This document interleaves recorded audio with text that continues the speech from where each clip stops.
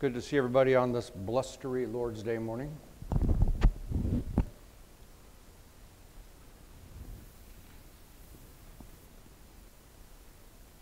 In just a moment, we're going to open up our New Testaments and begin in Revelation chapter 16. Before we begin, let's go to our Father in prayer.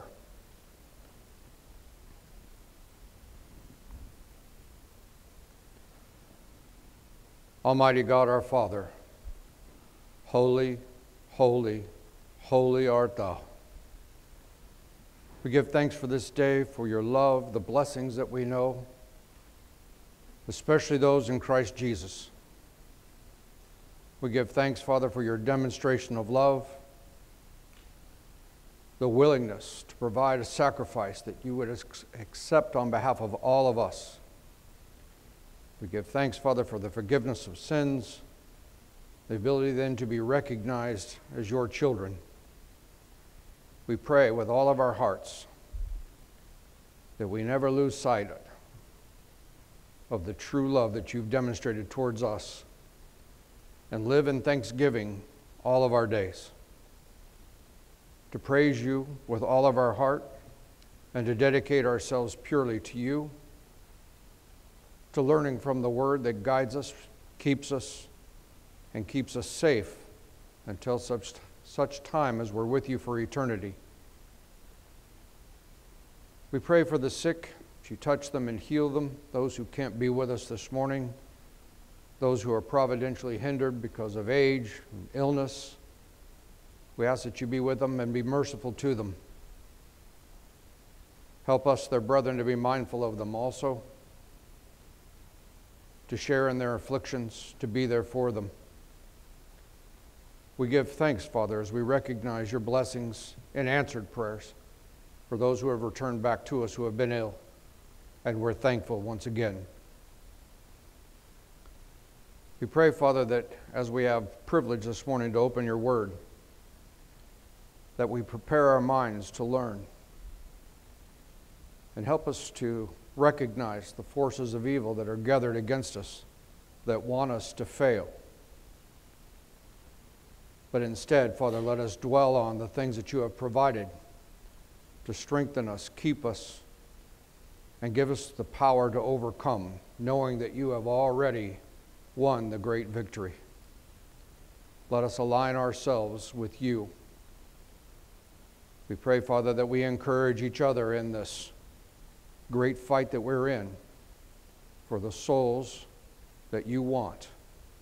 And we know, Father, that you love us all and want us all. Let us battle together. Let us lock arms together and overcome. This is our prayer in the name of Christ Jesus, our Lord, our Savior, our King. Amen. Let's open up to Revelation chapter 16. We're going to take a look at verses 12 through 16 this morning. We left off here last week. It was kind of an opportune place for John to finish off this last week, and we're going to stop and take a look at some of the things that are here that are kind of an important lesson for us.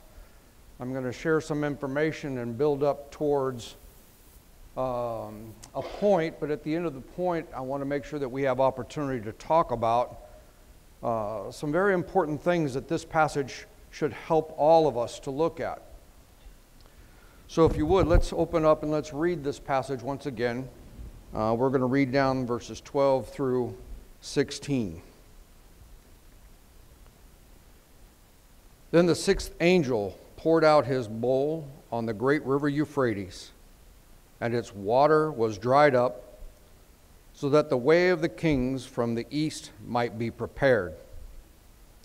And I saw 3 unclean spirits, like frogs, coming out of the mouth of the dragon, out of the mouth of the beast, and out of the mouth of the false prophet. For they are spirits of demons performing signs, which go out to the kings of the earth and of the whole world, to gather them to the battle of the great day of God Almighty. Behold, I am coming as a thief. Blessed is he who watches and keeps his garments, lest he walk naked, they see his shame, and they see his shame. And they gathered them together to the place called in Hebrew, Armageddon.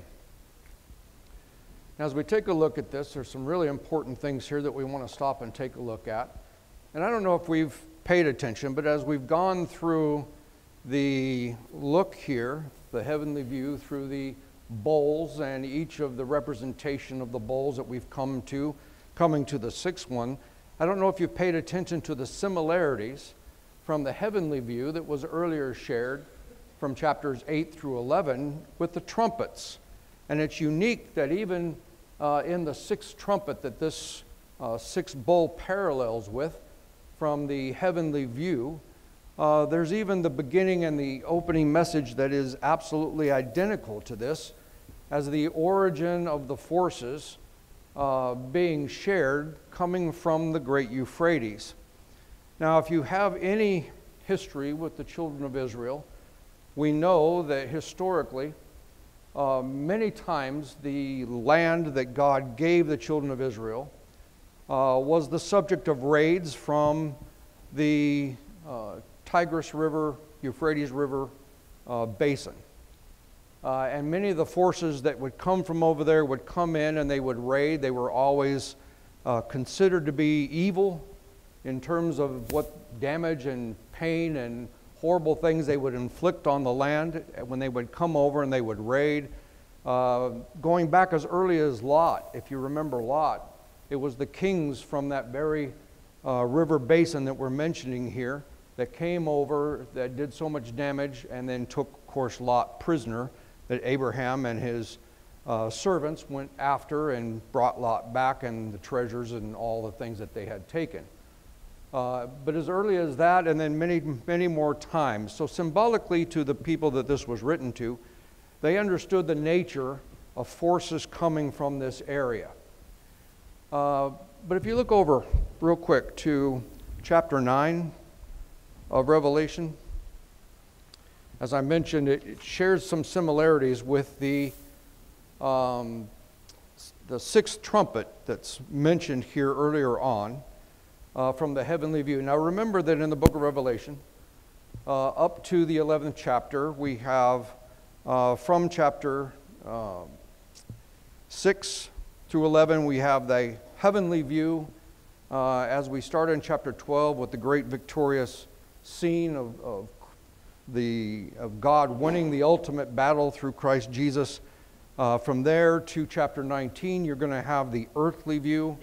Both chapter 11 and chapter 19 have the exact same summary, and that is the summary of the ultimate victory of God in Christ Jesus and His kingdom. And that's the kingdom we're privileged to be part of to this very day. But here in the sixth trumpet, as the same forces, and just real quick, even before I get to that sixth trumpet, look at verse 13 before I read verse 20. It says, verse 13, and the sixth angel sounded, and I heard a voice from the four horns of the golden altar which is before God, saying to the sixth angel who had the trumpet, release the four angels who are bound at the great river Euphrates. And once again, we have the exact same origin as the sixth bowl of these forces that are being released to come. But it's in verse 20 and 21 that I want us to stop and take a look at, because I want to make sure that we define the characteristics of these forces. And we're going to come back to our own sixth bowl here in a minute. We're going to tie all these together.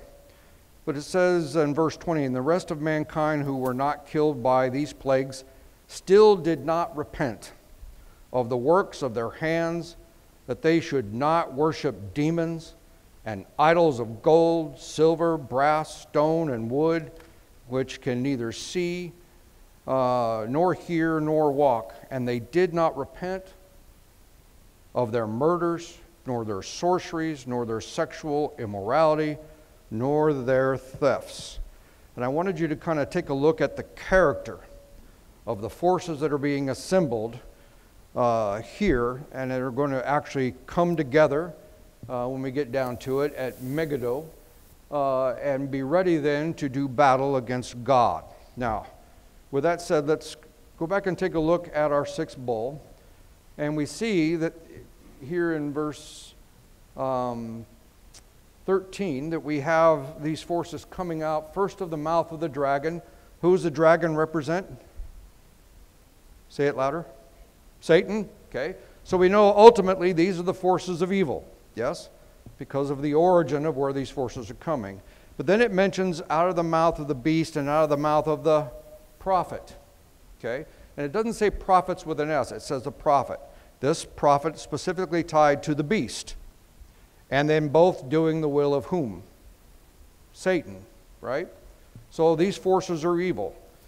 We have the mouth of the beast. The mouth of the beast, as we have come through and we recognize so far, has been tied to our story in God's usage of the Empire of Rome and the representation that often is associated with Rome with emperor worship. We're going to talk a little bit about the mention of the great battle that goes on between who should wear the mark of the beast and who should have the mark of God. And this is also going to be symbolic of the forces that we're talking about being mentioned here.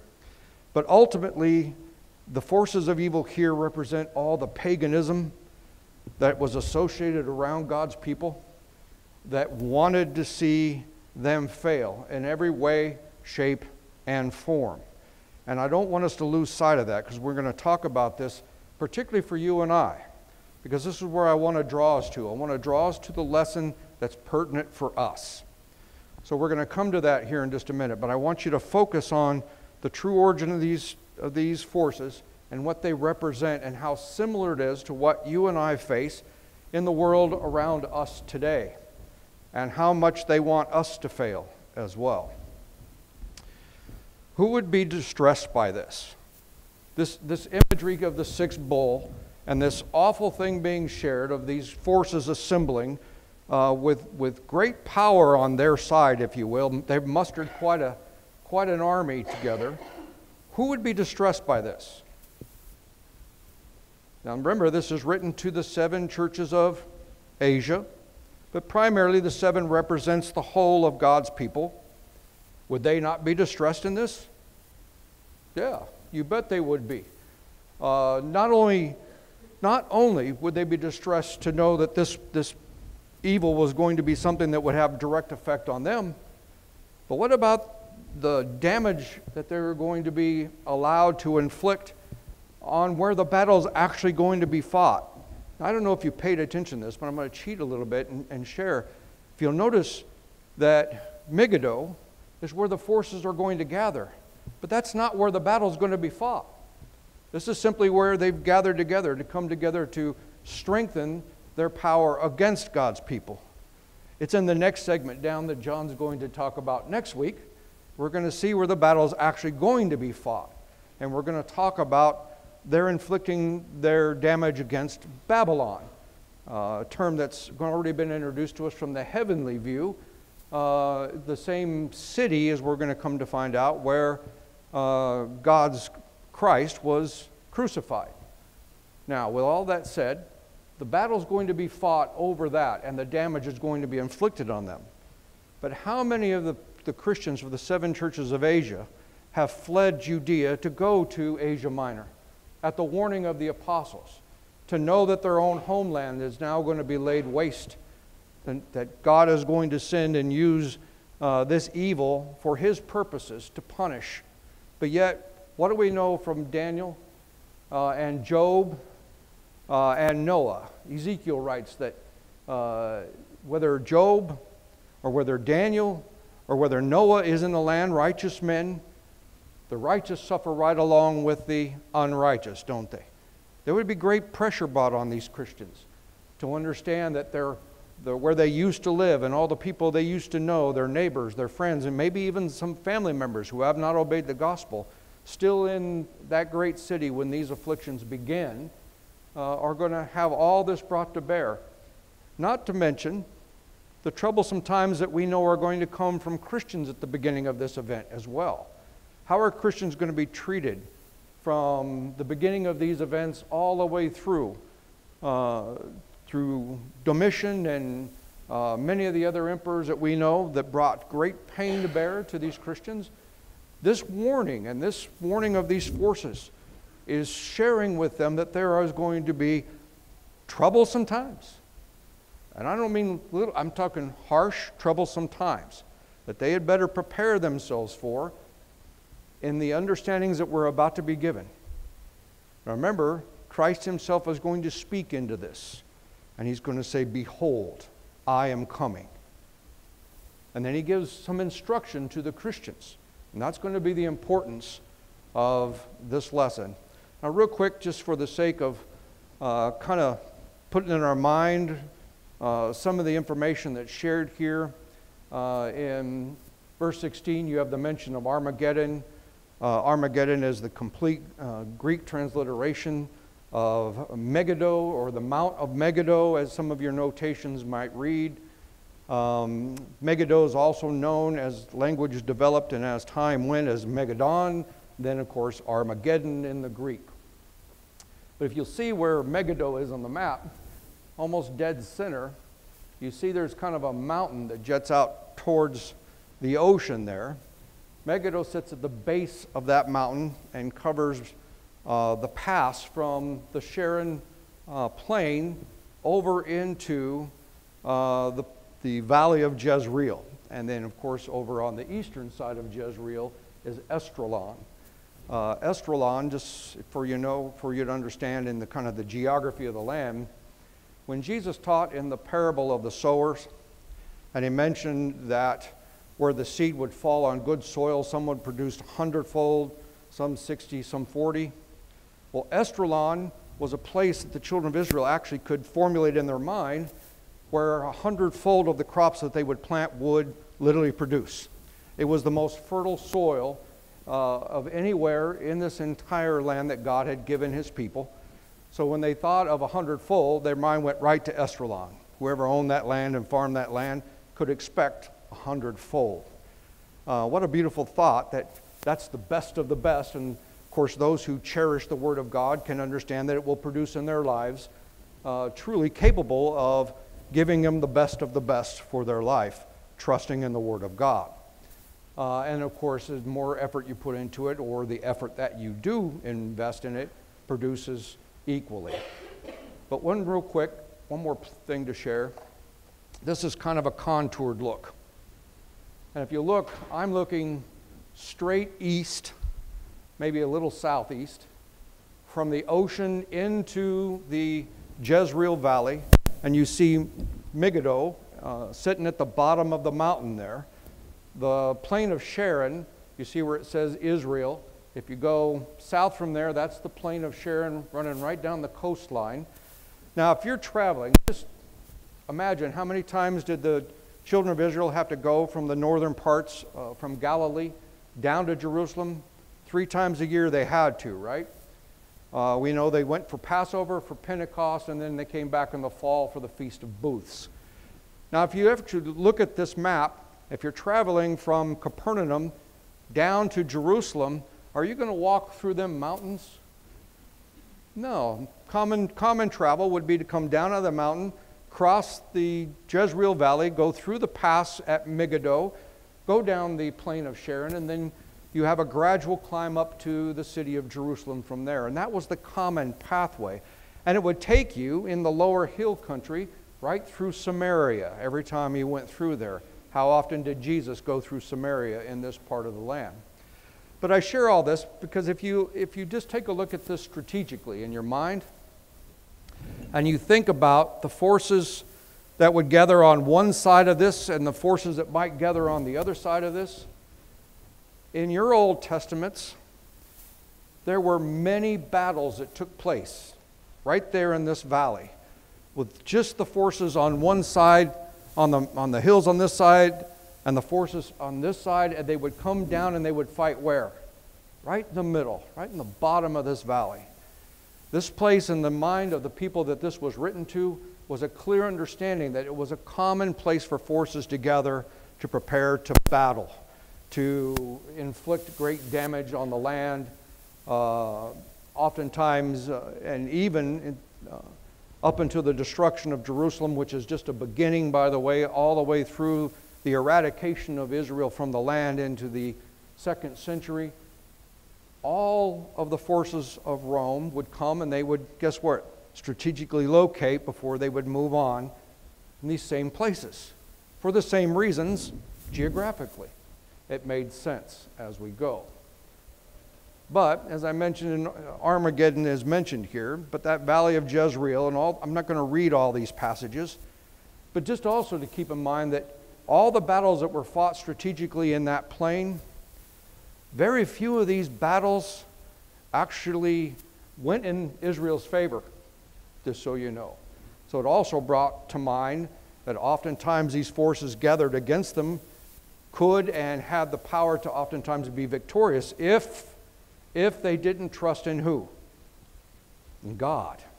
Good, in God. And that town of Megiddo, that fortress or village that was kind of acted like a fortress, that guarded that pass between these 2 points where the gathering often took place and then where the forces would then begin to march south. But here's some things that I want to stop and take a look at. Now, as we read this list, it is important for the sake of understanding in the book of Revelation that this was being shared to the Christians 2,000 years ago for them to comprehend in their mind that they were about to see this great power wrought against the enemies of God, or God to enact his judgments. But it was going to affect them all. But as we take a look at these forces and the character of these forces, I want us to think in our minds, and I want to spend a few minutes here and talk about this, how these forces today are still here and how they're bringing their power to bear against us. And this is where, when I get to the last slide and I talk about what the Lord states to us in verse 15 and gives to us, how important it is we pay attention to it so that we can learn to be overcomers today. Now remember when we were in the 7 churches of Asia and the mention of the angels of Christ to each of the 7 churches, he who has an ear, let him hear what the Spirit says to the churches, but also in each one, he that overcomes. There was a universal thought process there, right? Because if we can't overcome these forces, what's our hope? Yeah. Now you start to see why this becomes important. The message that was to them for the specificity given here, vital, but yet to you and I, it's still a vital lesson, isn't it? So I wanted to stop here, and I hope you don't mind that we stop and take a look at some of this and really put it to our feet so we can stand firm because of the likeness of the things that we have to deal with this very day. So, as I mentioned earlier, these forces are of Satan ultimately. They're manifest in the beast and the beast's prophet. Was there a message against the people of God 2,000 years ago that was being promoted by Rome? What was it to wear the mark of the beast? What was all the emperors? Some of them dabbled in it. Nero went full on with it. It would continue in many of the others. All of them would play in emperor worship, wouldn't they? And they wouldn't just play at it, they would demand it. So much so that if you wanted to do business in the Roman Empire, if you didn't proclaim that Caesar was a little g god, oftentimes you would not be allowed to do business. You would be secluded, maybe even harmed, maybe even imprisoned, maybe even killed if you didn't acknowledge this. That's why there's so much information, so much talk about the mark that we should want to wear. So real quick, go to Revelation chapter 13. And I know I don't have 13 on the screen, but I want to talk about this mark real quick. Revelation chapter 13, look at verse 4. Now, we've already covered this, but I want to remind us, because of how much information is shared concerning this mark. Chapter 13, we have the beast from the sea. Verse 4 says, "And they worshiped the dragon who gave authority to the beast. Now remember, who's the dragon? Okay. Do you really think they went out and they just opened up an altar and created all this symbolism and they actually openly worship Satan? What's he talking about by worshiping Satan here? What are we taught in Romans chapter 6? That if we don't serve God, by nature we're serving who? You're going to serve a master. You better learn to choose the right one, right? All right. So it says, who gave authority to the beast, and they worshiped the beast, saying, who is like the beast? Who is able to make war with him? And he was given a mouth, speaking great things and blasphemies, and authority was given to him to continue 42 months. That same 3.5 that we've talked about so many times, showing an incomplete amount of time. And he opened his mouth in blasphemy against God, to blaspheme his name, his tabernacle, and those who dwell in heaven. Did you hear that part? How were they blaspheming God and his people and his house? To speak, blasphemy means to speak evil against, right? To speak evil against. Is this not the beginning? Where does all evil originate from us? In our hearts, right? Their hearts were against. That means everything that they do, all their actions are also going to be against. We don't have that today, do we? Everybody loves us. Everybody thinks that we're just, there's amazing folks because we're dedicated to God, right? You don't have any problems, do you? Come on. You see where the problem is? And where are the hearts of those on the outside? By nature, we represent to them a strike against their conscience, don't we? We represent to them an understanding that they are in wrong based on a relationship with God. And to that, they have wonderful words for us, don't they? Wish Nola was here. She was given one of them this last week. Made fun of because of her love for God's Word and her lack of willingness to vary from it in any way, shape, or form. We receive that mockery often, don't we? Because we violate their conscience. And it's not us. Just so you know, by the way, it's not us. It's simply our refusal to not love God for all He's done for us. And to love God means that we act in His best interest. To act in God's best interest means that we do what He says, the way He says it, with excitement, because He says it, and because He gave it to us for our own best interest. It goes on. Verse 7 of chapter 13 says, and it was granted to him to make war with the saints and to overcome them. And authority was given to him over every tribe, tongue, and nation. And all who dwell on the earth will worship him, whose names have not been written in the book of life of the Lamb who was slain from the foundation of the world. If anyone has an ear, let him hear. All these to make war against God's people. Where were their names not written? In the Lamb's book. Also referred to the Lamb's book of life in the book of Revelation. It's not written there. But yet, chapter 14 and verse 1. Look at what we should want. Verse 14, or chapter 14, verse 1 says, and I looked, and behold, a lamb standing on Mount Zion, and with him 144,000, having his father's name written where? On their foreheads. Swift identification, right? Identification that we belong to God. In this case, through Christ Jesus. And the 144 represents the entire, total embodiment of all who would come to God through Christ Jesus. What a beautiful thought process, right? And then we know that Revelation shares specifically to us that the victory over evil, over Satan in particular, has already gone to Christ. Already means that battle's already fought. He's already won. What foolishness would it be for us? What foolishness would it be for us to side with the losing side intentionally? especially those of us who know better. What foolishness. But yet, in all of our lives, no matter our maturity level in Christ Jesus, how many gray areas do we still allow to affect us in our lives?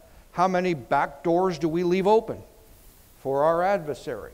How many things do we dismiss willingly, not understanding the power can be brought to bear against us, and the danger ultimately of what it can cost us in this great battle? Remember, if the victory's already won, and you allow yourself to be detoured from the winning side in any way, shape, or form, and your name is not written where it needs to be written, the seriousness of that should sober everybody up down to their toes. And if it doesn't, there's a problem in our minds with numbness. Numbness to the spirituality that we're supposed to be living in Christ Jesus. Numb to the faith and the strength that faith gives us to overcome. Numb to the tools that God gave us.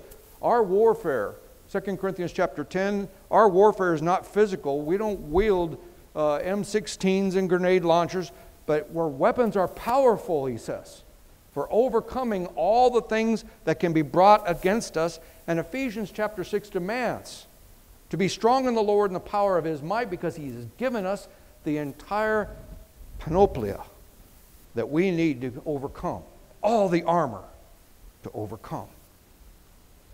Now, if He's given you all the tools, Peter says, all things that pertain to life and godliness, if He's given you all the tools, if the victory's already won, and if you need all of these things to be able to be victorious, what should be number one? What should be number one? Now, although that should make perfect common sense, these forces want to numb you to that, don't they? They want to numb you to it. So with that, let's go to, we talked about chapter 9 and verse 20. I want to share a little bit about the list of the characteristics. As we shared in chapter 9, these forces are made up of those who are unrepentant. Now, what has God commanded for all men to do? Acts chapter 17, 2 Peter 3. God wants all men to repent. Yes? What does repent embody? Now, everybody's going to say it means to turn and go a different direction. All that is true. But what it really means is you have to learn to serve something new. And I mean serve it. What's the titles that we're given as children of God in Christ Jesus? Christian, I-A-N, we pertain to who? Christ. We pertain to Christ. Meaning, as Christ is, so are we. Right? Are we not also servants? Apostles of Jesus Christ, in virtually all their letters, Peter or Paul, it doesn't matter which one, they reference themselves as servants or bondservants of Jesus Christ. Why? Because they repented in their life and they come to serve something new, something greater than themselves. Where is self in repentance? Not my will, but thine be done. These are unrepentant, which means they're serving who primarily? Themselves. When we serve ourselves, you need to get this, we need to really implant this. When it has to be my way, I am automatically going right back to number one. By nature. You see how it works? When it's all about me, how am I God-like? Now remember, God served us, did He not? God, and all of His power of creation, all the glory that can be mustered throughout Scripture, revealing His character, His nature, His strength, all the things He was capable of doing that we can't even oftentimes fathom, yet He served us. To become for us an example of what it takes to be those who overcome in this life, us. which means where do I always need to be in order to be victorious in this? Not my will, thine be done. Anytime, well, I don't think, I want, I feel, I need, I become unrepentant in those moments. By nature, because I'm serving who still? Me. Romans chapter 12, verse 3. The first two verses of Romans chapter 12 demand that we become holy sacrifices unto God, which is our reasonable service. We do this by conforming our mind and transforming it from this world to God's perfect will. Okay? But verse 3 says, this is the beginning of how you do this. You have to think less of yourself. What an amazing prospect. Right at the beginning of learning how to do these things and to accomplish it is to think less of yourself. By the way, how many of us appreciate in Ephesians chapter 4 that we're to be angry and sin not?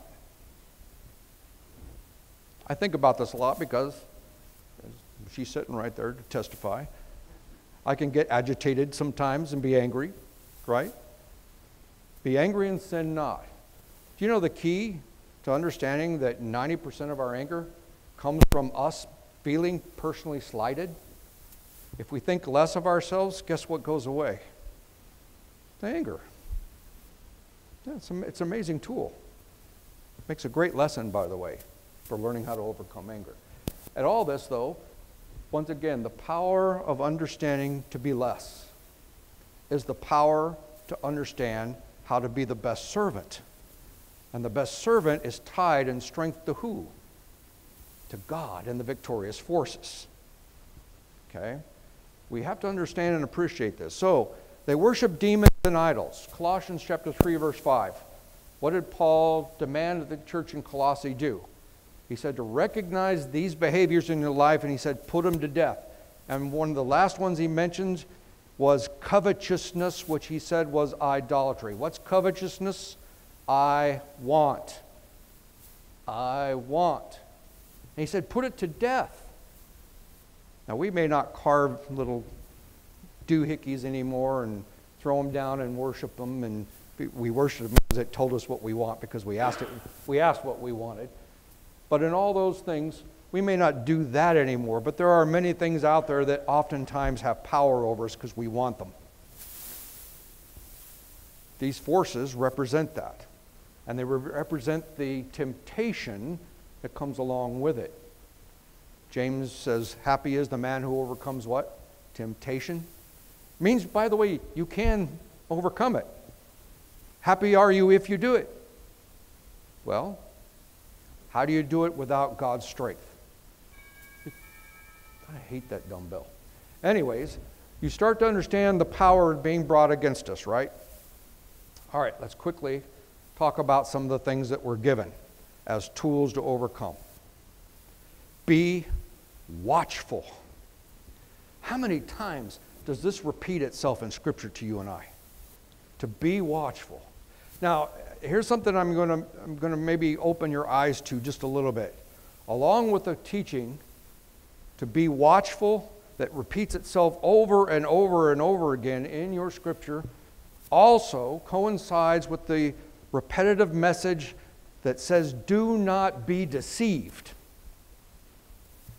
That means sometimes you see things and you recognize it coming, but you deceive yourself into accepting it. Okay. So this idea of being watchful is not just that you see problems, but it demands, 1 Thessalonians chapter 5, demands that we test all things. Test all things. Keep what is good, abstain from what is evil. It demands that we make judgments. We must educate our understanding so that we make the proper judgments in what we see coming. Now, we're to be watchmen. Literally, and I love in Zonderman's description here of the word as it's rendered to us in Scripture, it says we have the duty, and I underline this. It's our duty to be watchmen in our lives in particular. on behalf of our brethren, on behalf of the body of Christ here, to be watchmen, but especially in the unsuspecting times. And the unsuspecting times are often even when we see the problem. But we are not ready in our hearts to deal with it correctly. That's why the Word of God training you in your life is so important. It's not enough just to recognize, you might even see a problem coming, but to know exactly what God has given you to do in those moments to be victorious. So in Acts chapter 20, to the elders of the church at Ephesus, that Paul is called to come to Miletus to meet with him there. In verse 28, he told them to shepherd the flock. The Holy Spirit had made them overseers, but he started this by saying, first look to yourselves. And then he warned them. The savage wolves were going to come in. And then he did this. Even from among you. He pointed his finger right at those elders and said, even from among you. So he said, because of this, he told them to be watchful. Watchful. Look at 1 Corinthians chapter 16. Real quick to share this one, and we'll try to finish with keeping your garments if they don't ring it too fast. Were the Corinthian brethren, were they doing everything just wonderfully? No, this whole letter stands as a testament to the fact that the Spirit brought great discipline to bear on this body of Christ in this first letter of Paul to them. And in this great discipline, they were correcting virtually every problem a body of Christ could know. And at the end of this, after he gives them such stern and harsh words, he says this, watch, stand fast in the faith, be brave, be strong. What powerful words. Simple words, but yet they have so much meaning in what we're talking about in this great conflict, don't they? Be brave and be strong. Because it's in being brave and the strength that God gives you that we're able to overcome what we might be passive about and literally say no. To create the proper and strong barrier that the tools of God give us to be victorious in this life. To things that have the power over us. There's some other passages there. Of course, 1 Peter chapter 5, verse 8 screams, because we have a powerful adversary, we must be watchful. Watchful, but also ready to make the right decisions. But then he says this, keep your garments. Turn over to James chapter 1 real quick. James says it in some language. The very first and probably earliest letter to the Christians. These Christians were scattered. On Wednesday nights we'll talk about this when we get into chapter 11. But as these Christians are scattered and going out, he talks about pure religion. Let me just read it real quick and we'll dismiss. Pure and undefiled religion. I know he didn't say religion was bad, did he? What did he say? Pure and undefiled religion before God and the Father is this: to visit orphans and widows in their trouble, to be concerned about those who are in need, and to keep oneself what? Unspotted from the world. Lust of the flesh, lust of the eyes, pride of life. Keep yourself unspotted. Keep your garments. That's the decision-making promise. Thank you.